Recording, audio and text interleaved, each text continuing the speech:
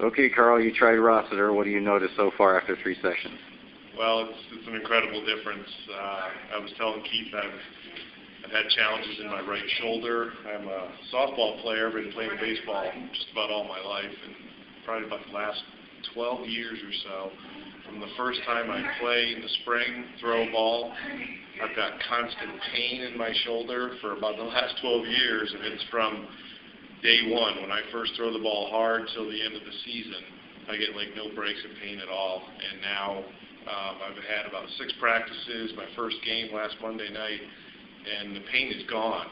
I still feel a little when I'm throwing the ball, but it's after the game, and it's during the rest periods that the pain is absolutely gone. And that's just incredible, because I've been dealing with this for like 12 years, and after 3 sessions with Keith, that pain is gone, so I'm looking forward to a few more.